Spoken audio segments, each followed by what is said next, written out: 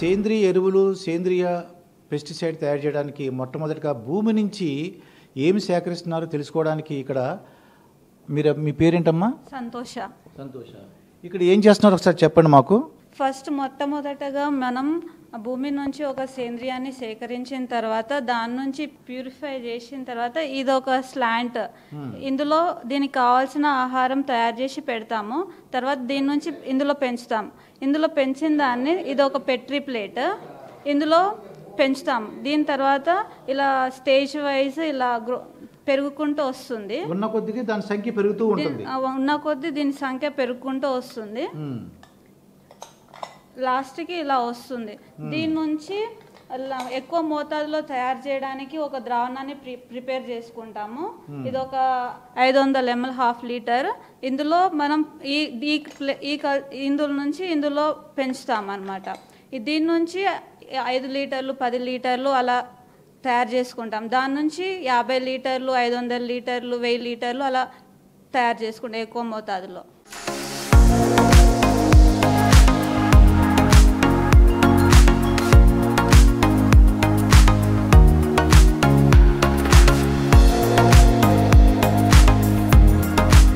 Sir మీ పేరండి? Shivraj sir. Shivraj. ఇప్పుడు మనం దీంట్లో అక్కడ ఇదంతా కూడా తయారు చేసిన దీంట్లో సిలిండర్ అంటే ఎక్కువ కొంత సంఖ్యలో ఈ ఫ్లాస్క్లో తయారైంది. నెక్స్ట్ ఏంటంటే సార్ నెక్స్ట్ ప్రొసీజర్ చెప్పండి ఒకసారి. ఇక్కడ నుంచి మనం ఏం చేస్తామంటే ఒక ఫ్లాస్క్ నుంచి అక్కడ 500 ml ఉంటుంది. దీన్ని 500 ml ఫ్లాస్క్ నుంచి 5 ఫ్లాస్కులుగా కన్వర్ట్ చేస్తాం, పెంచుతాము. 5 నుంచి 50 ఫ్లాస్కుల లెక్క పెంచుతాం. 50 నుంచి 500 ఫ్లాస్కుల లెక్క మనం పెంచుతూ పోతామన్నట్టు. అది ఆ పెంచడంలో ఇనాక్యులేషన్ అనే ఒక ప్రాసెస్ తోడేస్తామన్నట్టు. దానికి ఫ్రెష్గా ఫస్ట్ మనం మీడియా తయారు చేస్తాం. దానికి కావాల్సిన ఆహారాన్ని తయారు చేసుకుంటాము ఎక్కువ మోతాదుల్లో. ఆ తయారు చేసుకున్న ఆహారాన్ని మనము గాలి, స్వచ్ఛమైన గాలి అనే మిషన్ ఉంటుంది ఇక్కడ. దాన్ని లామినార్ ఎయిర్ ఫ్లో అంటారు. ఇది లామినార్ ఎయిర్ ఫ్లో అంటారు. దీంట్లో మనం దాన్ని మనకు కావాల్సిన కల్చర్ని మనం తోడేసుకుంటూ ఉంటాం అన్నట్టు. ఆ తోడేసే ప్రాసెస్ని అక్కడ దీంట్లో చేస్తామన్నట్టు. అది స్వచ్ఛమైన గాలి ఉంటుంది అందులో. అంటే దీన్ని ఇప్పుడు ఇక ఎక్కువ సంఖ్య దీని సంఖ్యని బాగా పెంచడానికి ఒక ఫ్లాస్క్లో ఉన్న దాన్ని మిగతా ఫ్లాస్క్లకు మారుస్తున్నారు. అంటే పెరుగు తయారు చేయడానికి తోడుచుక్క ఎలా వేస్తామో, పాలల్లో తోడుచుక్క ఎలా వేస్తామో అలాగా ఇది మిగతా ఫ్లాస్కులు ఇంకా వీటిని సంఖ్యని పెంచడానికి అనేక ఫ్లాస్కులకు మారుస్తున్నారు. కొద్దిగా తోడుచుక్కలాగా ఎలా వేస్తున్నామో అలా మారుస్తున్నారు అనమాట. అండి కొద్దిగా వేస్తున్నారు. దీనివల్ల 2-3 రోజుల్లో వీటిలో భారీ సంఖ్యలో పెరుగుతాయి అన్నమాట. ఇది కావలసిన ఈ మైక్రోబ్స్ లేదంటే సూక్ష్మాంగ జీవులు, మంచి సూక్ష్మాంగ జీవులు పెరుగుతాయి. శివగారు ఇలాగా సుమారుగా ఇదేంటండి ఈ గాలి ఏంటి? ఇది ఫిల్టర్ గాలి అంటారండి. దీన్ని లామినార్ ఎయిర్ ఫ్లో అంటారు. ఇందులో హెపా ఫిల్టర్ అనే ఒక నానో ఫిల్టర్ ఉంటుంది. ఈ నానో ఫిల్టర్ ద్వారా మనం వేరే గాలిలో ఉన్న వేరే బ్యాక్టీరియా రాకుండా అది ఫిల్టర్ చేసి మనకు ఇక్కడ పంపిస్తానట్టు. ఇక్కడ పంపిస్తున్నప్పుడు ఆ స్వచ్ఛమైన గాలిలో మనకు కావాల్సిన శిలీంధ్రాన్ని మనం ఇనాక్యులేషన్ చేసి తోడు వేసుకుంటాము. అప్పుడు మనకు కావాల్సిన శిలీంధ్రం మాత్రమే అందులో పెరుగుతుంది. లేదంటే ఈ స్వచ్ఛమైన గాలి లేకుండా వేరే మనం బయట ప్లేస్లో చేసినప్పుడు అది ఆ చేసిన కల్చర్ మనం వేసిన శిలీంధ్రం కాకుండా వేరే బ్యాక్టీరియా కానీ వేరే గాల్లో ఉండే సూక్ష్మజీవులు కానీ అందులో రావడానికి అవకాశం ఉంటుంది. అందుకోసమే ఈ యంత్రాన్ని మనం వాడతాం సార్. అది యంత్రం ఇక్కడ ప్యూర్ ఇక్కడ ఎయిర్ వస్తుంది. మనం ఈ తోడుచుక్క ఏ విధంగా అయితే వేస్తున్నామో అలాగే అన్నింటిలోనూ మారుస్తుంది. ఒకసారి మళ్ళీ ఒకసారి చూపించమ్మా ఒకసారి అన్నీ.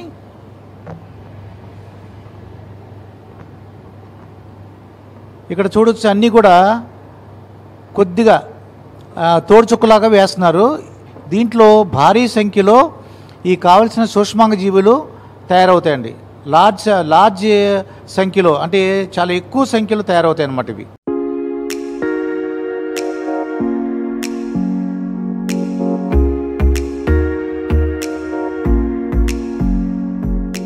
శివగారు ఇప్పుడు అనేక ఫ్లాస్క్లోకి మార్చిన తర్వాత ఏం చేస్తారో చెప్పండి.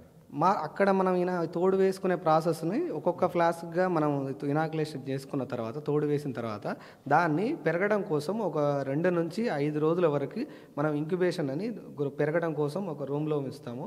దాని టెంపరేచరు వేడి అన్నీ దాంట్లో పెడతాం అన్నట్టు. అది మనం షేకర్ అనే మిషన్ మీద యంత్రం మీద పెడతాము. అందులో అది తిరగడం కోసం, ఆ మీడియా కలుపుతూ తిరగడం కోసం ఈ మిషన్లో పెడతాం అన్నట్టు మనం. ఇప్పుడు ఏ టెంపరేచర్ మెయింటైన్ చేయాలి లోపల? ఈ ఇంక్యుబేషన్ జరగాలంటే, బాగా భారీ సంఖ్యలో పెరగాలంటే ఏ టెంపరేచర్లో పెరగాలి? ఈ శిలీంధ్రానికి స్పెసిఫిక్గా ఏముంటుందంటే 25 డిగ్రీల నుంచి 28 డిగ్రీల మధ్యలో మనము టెంపరేచర్ మెయింటైన్ చేస్తాం అన్నట్టు. ఆ టెంపరేచర్లోనే, ఆ వేడిలోనే మనకు కావాల్సిన ఆ శిలీంధ్రము బాగా పెరుగుతుంది అన్నట్టు. 3 నుంచి 5 రోజుల లోపల బాగా పెరుగుతుంది. అంటే ఆ 5 రోజుల వరకు అదే టెంపరేచర్ని మనం మెయింటైన్ చేస్తూ పోవాలన్నట్టు. అది అయితే దీన్ని ఇలా షేక్ చేస్తున్నారు కదా, ఎందువల్ల ఇలాగా మిషన్ పెట్టి షేక్ చేస్తున్నారు? దీనికి కారణం ఏమిటి? దీనికి కారణం ఏమిటంటే ఆ షేక్ చేసి ఆ ఊపడం వల్ల అందులో ఉన్న శిలీంధ్రానికి కావాల్సిన ఆహార పదార్థాలు ప్రతిసారి కలుపుతూ ఉంటాయి అన్నట్టు. కలిపినప్పుడు దానికి కావాల్సిన గాలి ప్లస్ మళ్ళీ ఆ శిలీంధ్రం అన్ని వైపులా తిరుగుతూ ఉంటుంది. దానికోసము మనం దాంట్లో షేకర్లో పెడతాం, షేక్ చేస్తాం.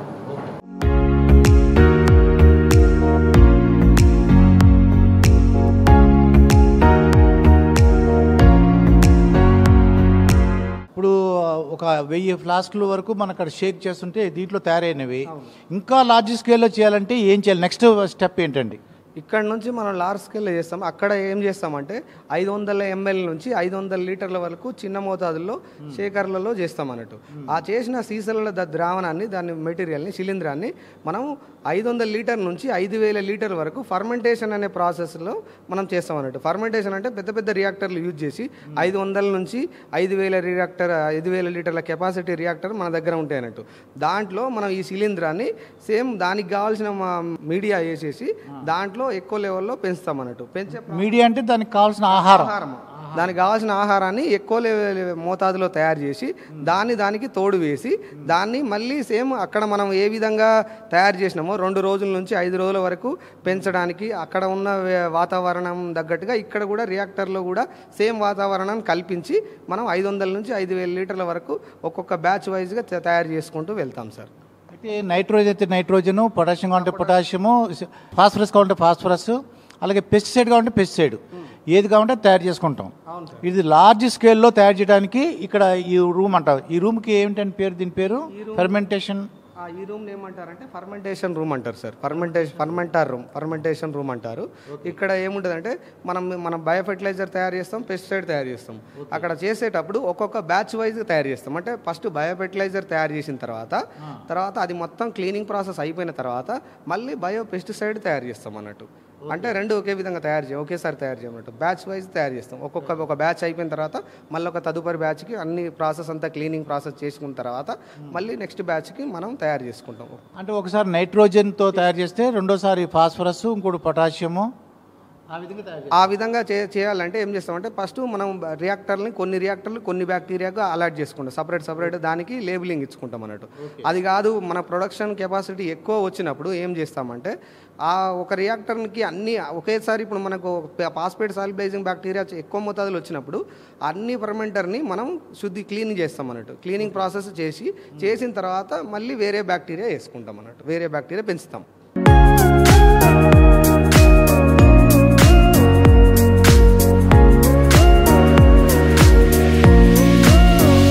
ఇప్పుడు మనకి అక్కడ ఫెర్మెంటేషన్ ట్యాంక్లో లార్జ్ క్వాంటిటీలో పెరిగింది, బాగా ఈ గుడ్ బ్యాక్టీరియా పెరిగింది. నైట్రోజన్ అయితే నైట్రోజన్, ఫాస్ఫరస్, పొటాషియము. దాన్ని ఎక్కువ క్వాంటిటీలో పెరిగిన తర్వాత దాన్ని ఏం చేస్తారు మీరు? ఎలా నిలవపరుస్తారు దాన్ని? మనం ఎక్కువ లెవెల్లో తయారు చేసిన దాన్ని 500 లీటర్ల నుంచి 5000 లీటర్ల దాన్ని తయారు చేస్తాం. దాన్ని మనం ఎక్కువ రోజులు మనం భద్రపరచుకోలేము. ఎందుకంటే 10,000 లీటర్లని మనం ఎక్కువ రోజులు స్టోరేజ్ చేస్తానికి మనకు కెపాసిటీ సరిపోదు. కాబట్టి మనం భవిష్యత్తు కోసం ఏం చేస్తామంటే దాన్ని పౌడర్ లాగా మారుస్తాము. ఓకే, పౌడర్ లాగా మారుస్తాము. ఫార్ములేషన్ డైరెక్ట్గా మన రైతులకు కావాలన్నప్పుడు మనం ఫార్ములేషన్ చేసి పౌడర్ ప్యాక్ చేసి పంపిస్తాము. లేదంటే మనం ఇంకా ఫర్దర్లా భవిష్యత్తు కోసం దాచిపెట్టుకోవాలనుకుంటే మనం ఏం చేస్తామంటే దాన్ని ఒక స్ప్రే డ్రైయర్ అనే మిషన్ ద్వారా దాన్ని మనము పౌడర్ లాగా మార్చుకొని దాన్ని కోల్డ్ స్టోరేజ్లో దాచిపెట్టుకుంటాము. కోల్డ్ స్టోరేజ్లో నిల్వ ఉంచుతాము. ఆ నిల్వ ఉంచిన దాన్ని మనకి ఎప్పుడైతే రైతులు ఎక్కువ మోతాదులో ఆర్డర్ వచ్చినప్పుడు దాన్ని మళ్ళీ మనం గ్రాన్యూల్లో కానీ పౌడర్లో కానీ ఫార్ములేషన్ చేసి రైతులకు అందిస్తాం ప్యాకింగ్ చేసి. ఓకే, అయితే ఇది ప్రొసీజర్ ఒకసారి చెప్పండి. ప్రొసీజర్ అంతా ఇక్కడ ఉంది కదా, ప్రొసీజర్ ఇక్కడ ఉందట అంటుంది. స్ప్రే డ్రైయర్ అనేది ఎట్లా ఉంటుంది అంటే ఇక్కడ మనం లిక్విడ్ పంపిస్తామనండి. మనం తయారు చేసిన లిక్విడ్ని ద్రావణాన్ని ఇక్కడ పంపిస్తాము. ఆ పంపించిన ద్రావణం ఇందులోకి స్ప్రే చేయబడుతుంది. ఇక్కడ వచ్చేసి టెంపరేచర్ 180 డిగ్రీల వరకు 170 నుంచి 180 డిగ్రీలు సెట్ చేస్తాం సార్. ఆ వేడిలో అక్కడ ఉన్న ద్రావణంలో ఉండే వాటర్ అంతా ఎవాపరేట్ అయిపోయి ఆవిరైపోయి పౌడర్ మాత్రం కింద వచ్చి పడుతుంది, కింద కలెక్ట్ అవుతుంది. ఇక్కడికి వచ్చి ఇక్కడ కలెక్షన్ ఛాంబర్లో పడుతుంది. ఆ పౌడర్ని మనం తీసుకొని మనం కోల్డ్ స్టోరేజ్లో దాచిపెట్టుకుంటాం అన్నట్టు, దాచిపెట్టుకుంటాం.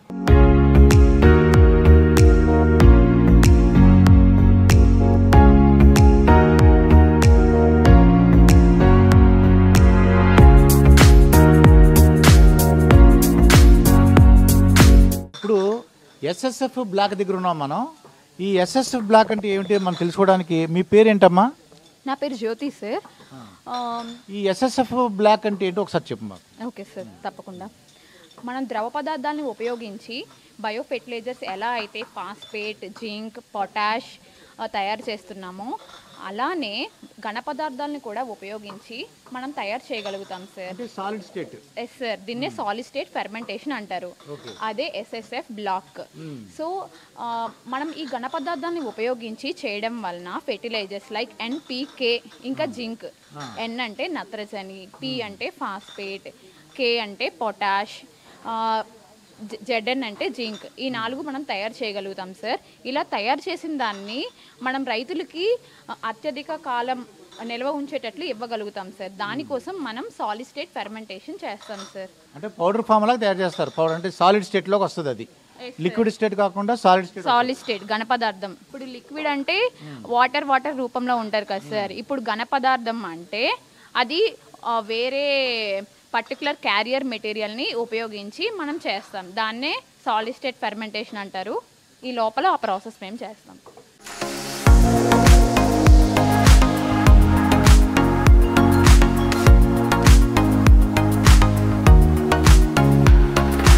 సో మీ పేరండి? నా పేరు హరీష్. ఈ టిష్యూ కల్చర్ డిపార్ట్మెంట్కు నేను ఇన్ఛార్జ్. ఏంటంటే ఇక్కడ ఏం జరుగుతుంది? ఇక్కడ మైకోరైజా అని ఫంగస్ ఉంది, మాస్ ప్రొడక్షన్ చేస్తున్నాం. ఇక్కడ ఫంగస్ అది మైకోరైజా ఏం చేస్తుంది అంటే రూట్ పెరగడానికి ఉపయోగిస్తుంది. దాన్ని మాస్ ప్రొడక్షన్ చేస్తున్నాం. ఇక్కడ నేను ఎన్కరేజ్ చేసుకొని చేస్తున్నా. ఈ ప్రొడక్షన్లో స్టార్టింగ్లో మీడియా బాటిల్స్, ఇది మీడియా బాటిల్స్ అంటారు. ఆగారం, ఫంగస్కు ఆగారం ఇది ఎంటీ. దాంట్లో అది రూట్లో ఉన్న ఫంగస్ ఇదిలో పెట్టి ఇట్లా అవుతుంది. దీంట్లో బాగా ఇంత బాగా రూట్లు పెరుగుతాయి. అవును, మైక్రోరైజా ఉంది.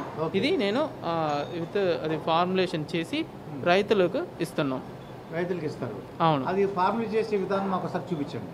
ఫార్ములేషన్ ఇప్పుడు నేను అది ఎట్లా పెంచుతారని చూపిస్తా. అది నా టీము చేస్తున్నారు, చూస్తా.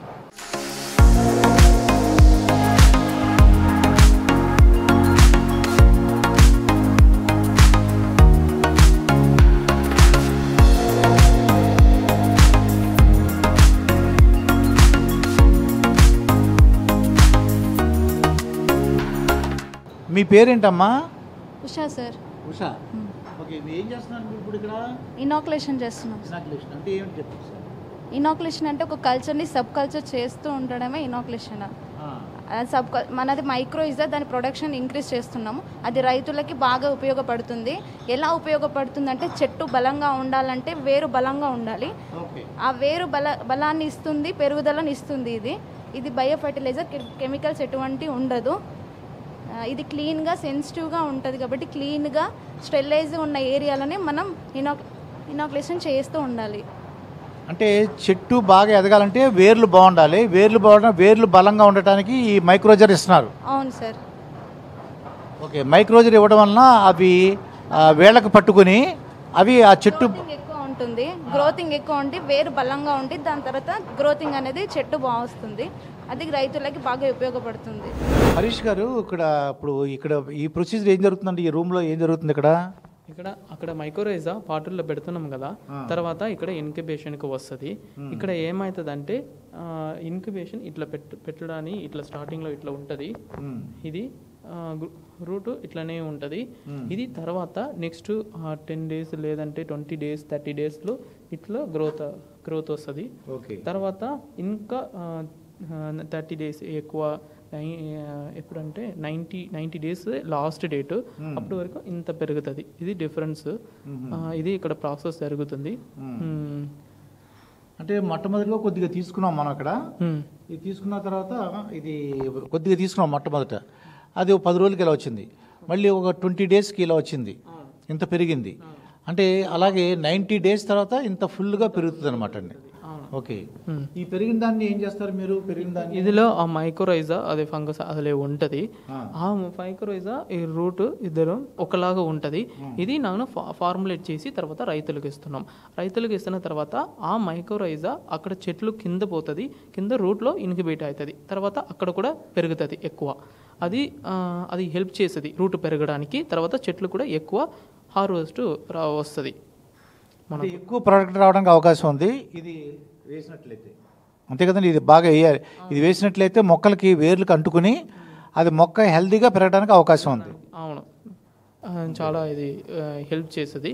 చాలా వాటర్, న్యూట్రియంట్ అన్నీ తీసుకోవడానికి హెల్ప్ చేస్తుంది ఇది మైకోరైజా.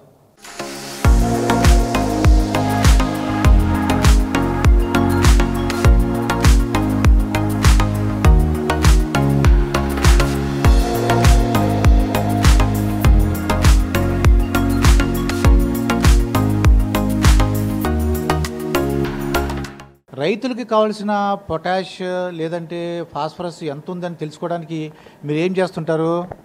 ఇక్కడ తయారైన పొటాషియం అండ్ ఫాస్ఫరస్ మెటీరియల్ని ఇక్కడ నేను చెక్ చేస్తాను.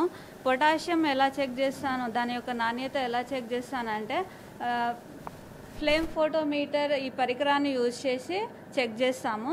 ఇది యాజ్ పర్ గవర్నమెంట్ రూల్ ప్రకారం 20 mg/లీటర్ ఉండాలి. ఇది శాంపుల్ తీసుకొని ఇందులో చెక్ చేస్తాము.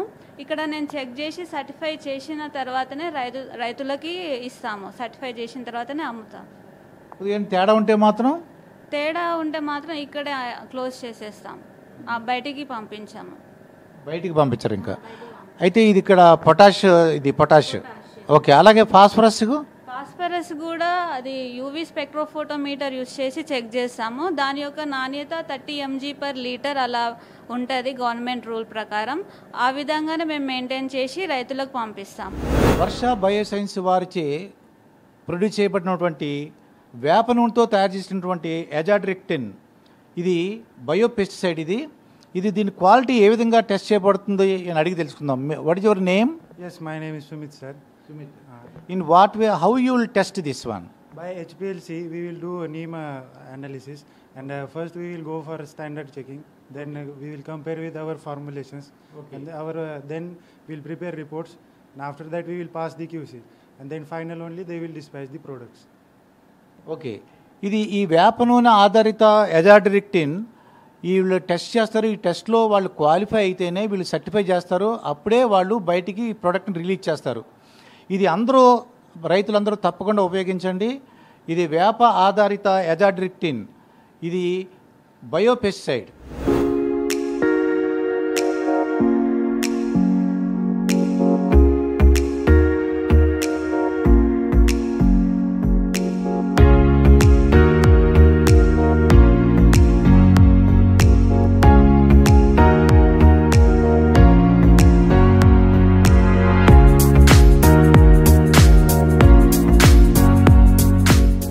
పేరేంటండి?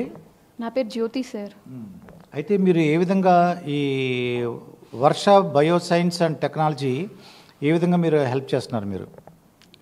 నేను నా masters biotechnology Vellore institute of టెక్నాలజీలో కంప్లీట్ చేశాను సార్. వర్ష బయోసైన్స్కి అలానే విఐటికి ఎంఓయూ కొలాబరేషన్ ఉంది సార్. నేను నా పిహెచ్డి త్రూ దట్ కొలాబరేషన్ నేను నా పిహెచ్డి అప్లై చేసి ఇంటర్వ్యూ కూడా సక్సెస్ఫుల్గా క్వాలిఫై అయ్యాను పిహెచ్డికి. సో జూన్ 2020లో రీసెర్చ్ స్కాలర్గా నేను ప్రమోట్ అయ్యాను sir as a industry PhD స్టూడెంట్గా. సో వర్ష బయోసైన్స్లో నేను ఇప్పుడు నేను నా ఫైనల్ ఇయర్ ఆఫ్ పిహెచ్డి చేస్తున్నాను. 2 years సక్సెస్ఫుల్గా వర్ష ఫ్యామిలీలోని నేను నా రీసెర్చ్ని సక్సెస్ఫుల్గా నేను కంటిన్యూ చేశాను సార్. ఇప్పుడు వచ్చేసి మెయిన్ నా పిహెచ్డి నా ఆబ్జెక్టివ్ అండ్ నా ఎయిమ్ ఏంటంటే రైతులు చాలా సంవత్సరాలుగా రకరకాలైన తెగులు అంటే పంటలకు వచ్చే తెగులు ఇంకా అలానే నులిపురుగుల వలన చాలా ప్రాబ్లం అనేది ఫేస్ చేస్తున్నారు. సో దాన్ని రెక్టిఫై చేయడానికి ఒక్క ప్రోడక్ట్ అంటే ఏమీ లేదు, చాలా చాలా ప్రొడక్ట్స్ ఉన్నాయి. సో ఒక్క ప్రోడక్ట్తో సైమల్టేనియస్లీ అంటే ఒకవైపు తెగులుని మరొక వైపు నులిపురుగుల్ని రెండింటిని కంట్రోల్ చేసేటట్లు ఒక ప్రోడక్ట్ని ఒక బయోఫంగిసైడ్ని నేను ప్రొడ్యూస్ చేయబోతున్నాను. సో దానికోసం వర్క్ వచ్చేసి 90% వరకు సక్సెస్ఫుల్గా మా guide doctor John Peter sir guidance వలన నేను కంప్లీట్ చేయగలిగాను సార్. నెక్స్ట్ ఇప్పటి వరకు ఏమేమైతే వర్క్ చేసామో దాన్ని పేపర్ రూపంలో పబ్లిష్ చేస్తాం సార్. సో ఇప్పటి వరకు ఒక పేపర్ అనేది ఒక రెప్యూటెడ్ ఎల్స్వేర్ జర్నల్లోని పబ్లిష్ చేసాము. ఇంకా ఫర్దర్ కూడా పేపర్స్ వచ్చేసి పబ్లిష్ చేస్తాం సార్, అది ప్రాసెసింగ్లో ఉంది. నెక్స్ట్ వచ్చేసి ఇప్పటి వరకు నేను ఏమేమైతే ఇక్కడ నా పిహెచ్డి వర్క్కి కెమికల్స్ కానీ అలానే నెక్స్ట్ నాకు ఏమైనా రీసెర్చ్ పరంగా కావాల్సిన అంటే ఏం కావాలన్నా కూడా జాన్ పీటర్ సార్ అలానే వర్ష బయోసైన్స్ కంపెనీ అనేది నాకు ఎంతగానో హెల్ప్ఫుల్గా ఉంది సార్. ఇంకా వచ్చేసి నా రీసెర్చ్కి ట్యూషన్ ఫీజు కూడా వర్ష బయోసైన్స్ నాకు ప్రొవైడ్ చేసింది సార్.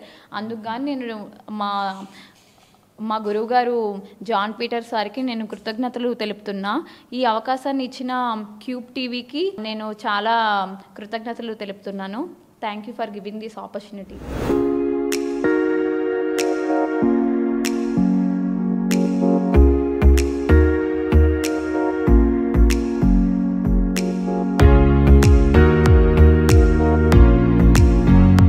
ఏంటి ఇక్కడ ఎందుకు నిలబెట్టాం? మీరు నన్ను అడిగారు ఇక్కడ నిలబడి మాట్లాడదాం అన్నారు.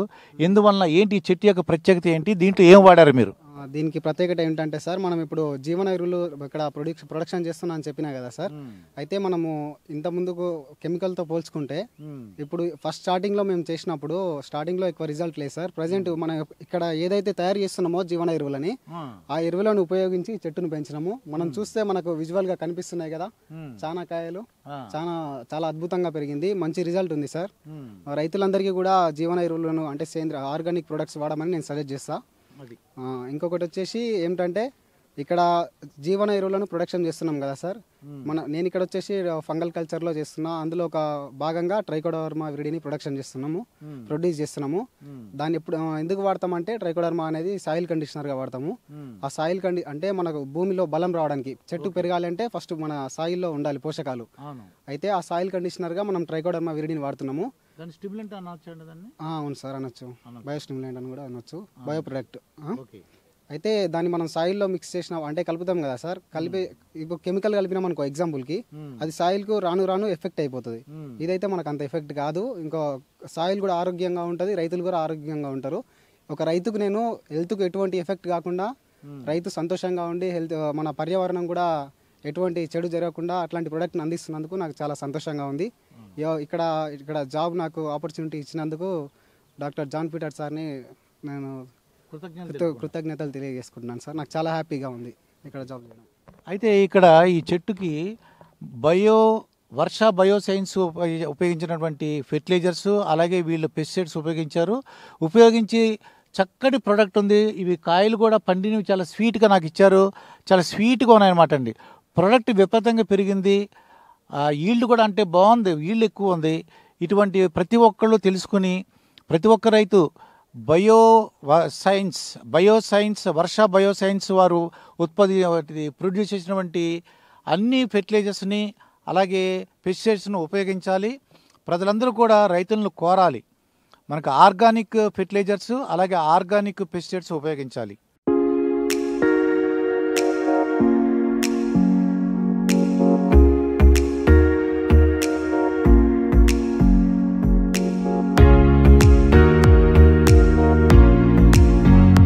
మీరు ఈ వర్ష bioscience and technology India private limited మీరు స్థాపించారు, చాలా మంచి పేరు వచ్చింది.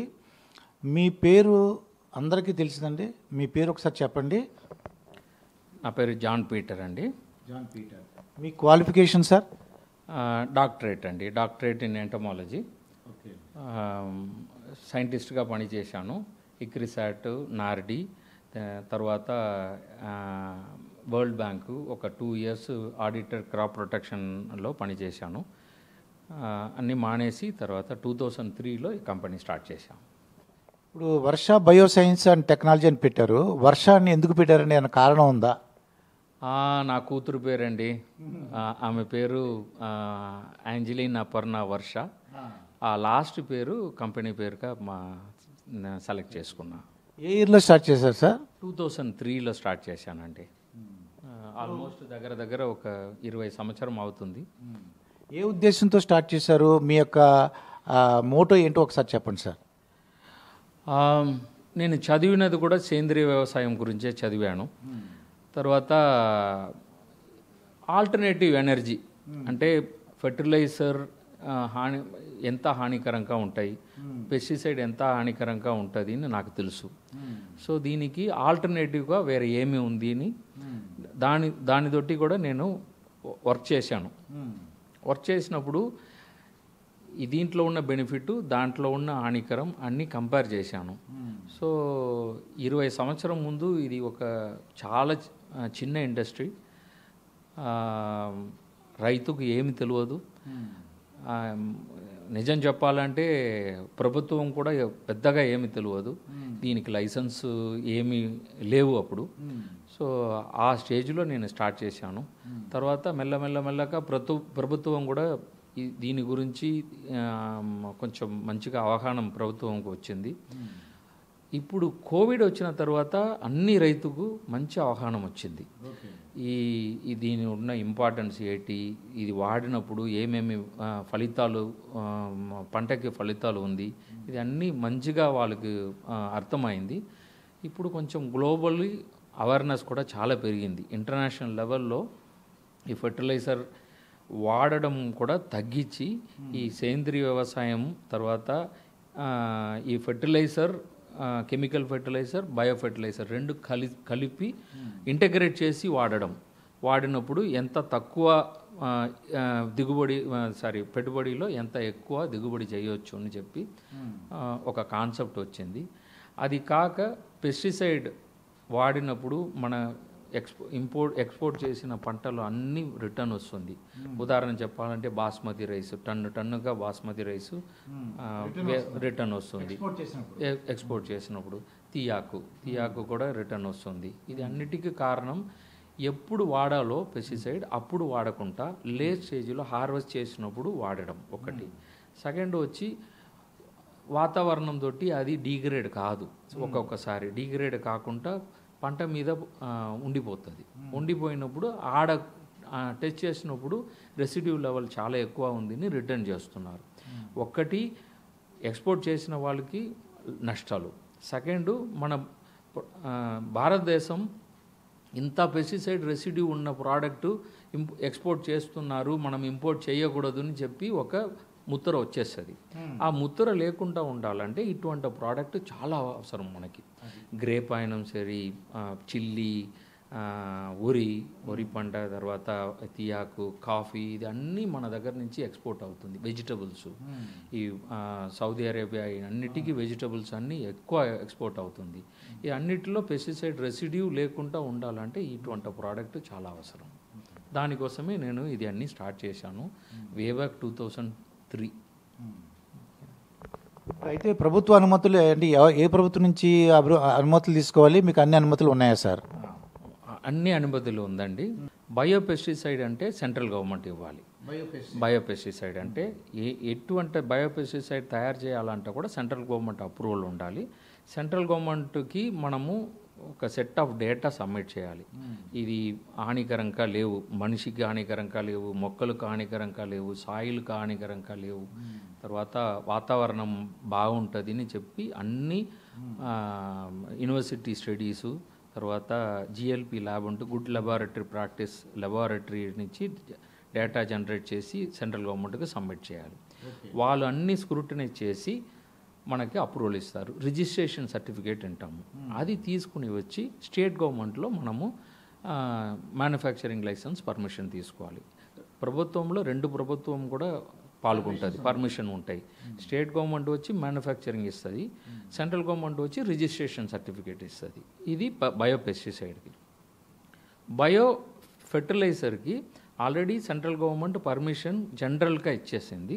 స్టేట్ గవర్నమెంట్ వచ్చి ఆ జనరల్ ఫార్ములేషన్ ఏటీని చెప్పి స్టేట్ గవర్నమెంట్ పర్మిషన్ ఇస్తుంది. ఇది కాక రీసెంట్గా ఒక యాక్ట్ వచ్చింది, బయోస్టిమ్యులెంట్ యాక్ట్. బయోస్టిమ్యులెంట్ యాక్ట్లో సెంట్రల్ గవర్నమెంట్ ఇప్పుడు స్టేట్ గవర్నమెంట్ వచ్చి ఈ కంపెనీ మంచి కంపెనీ, ఈ కంపెనీ ద్వారా ఏమీ రైతు నష్టపడలేదని ఒక సర్టిఫికేట్ ఇస్తారు. ఆ సర్టిఫికేట్ సబ్మిట్ చేసి మా డేటా అన్ని సెంట్రల్ గవర్నమెంట్కి సబ్మిట్ చేసినప్పుడు వాళ్ళు ఒక సర్టిఫికేట్ ఇస్తారు. అది తీసుకుని వచ్చి స్టేట్ గవర్నమెంట్కి ఇచ్చేసి మేము పర్మిషన్ తీసుకోవాలి. అది ఇప్పుడు జరుగుతుంది. అయితే ఫ్యూచర్ ప్లాన్స్ మీకు ఏమున్నాయో ఒకసారి వివరించండి సార్. ఫ్యూచర్ ప్లాను మా మిషనే వచ్చి ఇప్పుడు చెప్పాలంటే మనము దాదాపు last year 1,61,00,000 subsidy government spend చేసింది. ఈ సంవత్సరం 2,14,00,000 సబ్సిడీ గవర్నమెంట్ ఫెర్టిలైజర్కి ఇస్తుంది. ఇప్పుడు మేము ఉత్పాదన చేసిన బయో ఫెర్టిలైజరు దాదాపు ఒక 25% ఫెర్టిలైజర్ తగ్గియవచ్చు.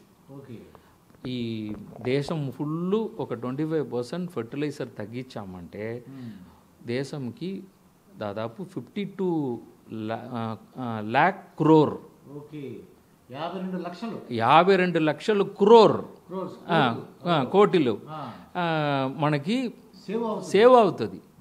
సో ఇంత సేవ్ అవుతుందంటే ఇది ఎంత ఇంపార్టెంట్ చూడండి. తర్వాత ఈ ఫెర్టిలైజర్ వాడినప్పుడు మొక్కలకు ఇమీడియట్గా ఎనర్జీ వస్తుంది తప్ప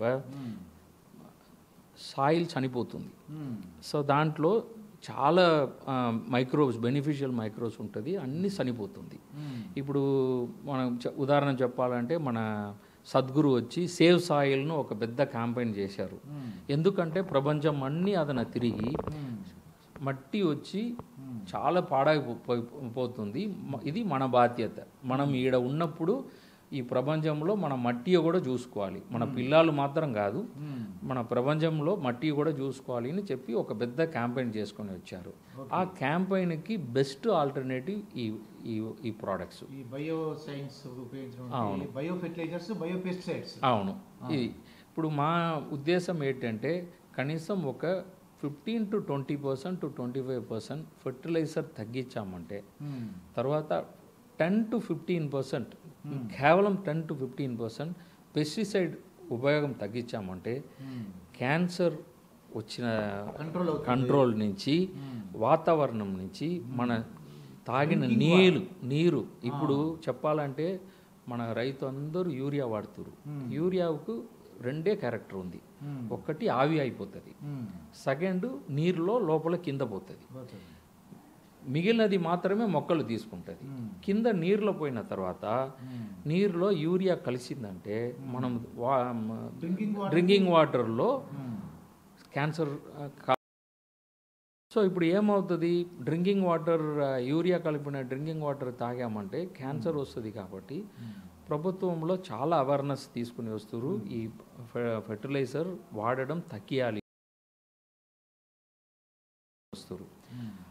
దానికి వర్ష బయో సైన్స్ ఒక తోడుగా ఉందంటే మాకు సంతోషమే.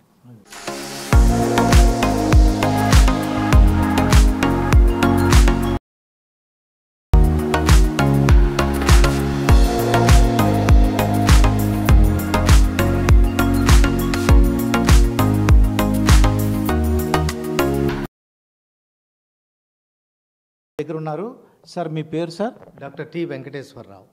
Doctor T Venkateswararao. అయితే ఏ విధంగా మన వర్ష బయోసైన్స్ చేస్తున్న ప్రొడక్ట్స్ ఏమున్నాయి, ఫెర్టిలైజర్స్ ఏమున్నాయి? మా దగ్గర వివిధ రకాలైన బయో ఫెర్టిలైజర్స్, బయో పెస్టిసైడ్స్ ఉన్నాయి. అందులో మీరు చూడొచ్చు భూమిక, అగ్ని, విబిటి లాంటి పెస్టిసైడ్సే కాకుండా మా దగ్గర రైజోడైన్, తర్వాత పొటాష్ లాంటి ఎన్నో ఫెర్టిలైజర్స్ ఉన్నాయి. ఇవన్నీ కూడా రైతులకు ఎంతో ఉపయోగకారిగా ఉంటాయి. ఏ విధంగా మీరు రీసెర్చ్ అండ్ డెవలప్మెంట్ అంటే ఈ వర్ష బయోసైన్స్ డెవలప్ అవ్వడానికి మీరు ఏ విధంగా సాయం చేస్తున్నారు? మా దగ్గర ఉండే R&D అనేది గవర్నమెంట్ ఆఫ్ ఇండియా DSR వారి చేత రికగ్నైజ్ చేయబడిందండి. దీని పేరు ప్రొఫెసర్ TN ఇన్నోవేషన్ సెంటర్. మా R&D అనేది 4 రకాలైన విభాగాలుగా ఉంటుంది. ఒకటి వచ్చేసి ఇంటర్నల్ R&D అంటాము. ఇంటర్నల్ R&D అంటే ఏమవుతుందంటే ఇక్కడ మేము మా ప్రోడక్ట్స్ని రెగ్యులర్గా క్వాలిటీ చెక్ చేస్తూనే వాటి క్వాలిటీని ఫర్దర్ ఇంప్రూవ్ చేయడానికి ఎంత వీలైతే అంతతో మంచి ఉత్పాదన ఇవ్వడానికి ట్రై చేస్తాము. అదొకటి. సెకండ్ స్పాన్సర్డ్ రీసెర్చ్ ప్రోగ్రామ్ అంటామండి. ఇందులో ఏమవుతుందంటే మాకు అనేక యూనివర్సిటీస్ తోటి గవర్నమెంట్ డిపార్ట్మెంట్స్ తోటి టైఅప్స్ ఉన్నాయి. ఈ టైఅప్స్ వల్ల ఏమవుతుందంటే మేము గవర్నమెంట్ ఆఫ్ ఇండియా వారి బైరాక్ ప్రోగ్రామ్ కింద అనేక research and development programmes take up చేయడానికి వీలవుతుంది.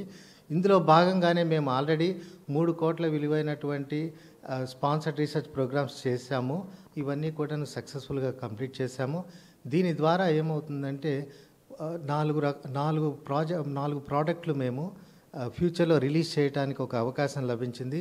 అతి త్వరలోనే మేము 4 నూతన ఉత్పాదనలు రిలీజ్ చేస్తున్నాము. ఇవి రైతులకు ఎంతో ప్రయోజనకారిగా ఉండబోతున్నాయి. ఇవి కాకుండా మాకు ఇంకొక వింగ్ లాంటిది ఏంటంటే స్టూడెంట్ స్పాన్సర్ రీసెర్చ్ అంటాము. ఇందులో ఏం చేస్తామంటే ఇంటర్న్షిప్ ప్రోగ్రామ్ కింద స్టూడెంట్స్ని తీసుకుని వీళ్ళకి ట్రైనింగ్ ఇస్తాము. ఆన్ హ్యాండ్ ట్రైనింగ్ అంటాము. ఈ ట్రైనింగ్ వల్ల ఏమవుతుంది అంటే వీళ్ళకి వాళ్ళ స్కిల్ సెట్ ఇంప్రూవ్ అవుతుంది. అది కాకుండా మేము వీళ్ళు వచ్చినప్పుడు మా దగ్గరికి వచ్చినప్పుడు వీళ్ళకి కంప్లీట్గా ఒక ప్రాజెక్ట్ని ఇచ్చేసి స్టార్టింగ్ టు ది ఎండ్ వీళ్ళకి ట్రైనింగ్ ఇస్తాము. దాని ద్వారా వాళ్ళకి ప్రోడక్ట్ డెవలప్మెంట్ అనేది ఎలా ఉంటుందో తెలుస్తుంది. ఇది కాకుండా మాకు వ్యవస్థాపరంగా కూడా కొంతమంది మంచి ట్రైన్డ్ పీపుల్ని తయారు చేయడానికి అవకాశం లభిస్తుంది. ఇది కాకుండా మా ఇంకొక విభాగం వచ్చేసి IPR ఇంటలెక్చువల్ ప్రాపర్టీ రైట్స్ అండి. ఇది మా సంస్థకు ఎంతో ముఖ్యమైనది. దీని ద్వారా ఏం చేస్తాము అంటే మేము చేసిన రీసెర్చ్ని అంతా కూడా ప్రజలకి చేరవేయడానికి చాలా వీలవుతుంది. ఇందులో భాగంగా మేము చేసేది ఏంటంటే మేము చేసే రీసెర్చ్ యొక్క రిజల్ట్స్ అన్నీ కూడా పబ్లికేషన్స్ అనమాట. నేషనల్ మరియు ఇంటర్నేషనల్ జర్నల్స్ యొక్క పబ్లికేషన్స్లో మేము వీటిని పబ్లిష్ చేయటం ద్వారా ఇవి ప్రజలకు చేరవేయడానికి వీలవుతుంది. ఇవన్నీ కాకుండా R&D అవార్డ్స్ వచ్చినాయి. అందులో ముఖ్యంగా 2019-20 మరియు 2020-21లో గవర్నమెంట్ ఆఫ్ తెలంగాణ చేత మాకు బెస్ట్ R&D అవార్డ్స్ వచ్చినాయి. ఇవి కాకుండా మాకు ఇతర సంస్థల నుంచి కూడా ఎన్నో ప్రముఖమైనటువంటి రికగ్నిషన్స్ లభించినాయి. అయితే ఈరోజు మనకి వర్ష bioscience and technology India private లిమిటెడ్లో చక్కటి ఇన్ఫర్మేషన్ మనకు వచ్చింది. బయో ఫెర్టిలైజర్స్, బయో పెస్టిసైడ్స్ ఎలా తయారు చేస్తారు, ఏ విధంగా ఇది పర్యావరణానికి ఎటువంటి హాని జరగదు, అలాగే ఇక్కడ మన ప్రజలందరూ కూడా మంచి ఆరోగ్యపరమైనటువంటి ఎరువుల్ని అలాగే పురుగు మందులను వీళ్ళు సప్లై చేస్తున్నారు. తప్పక రైతులందరూ ఉపయోగించాలి. దీంతో చాలా మంచి ఇన్ఫర్మేషన్ మనకు వచ్చింది. మరొక ముఖ్యమైన మంచి విషయంతో మనం మళ్ళీ కలుసుకుందాం. Thank you.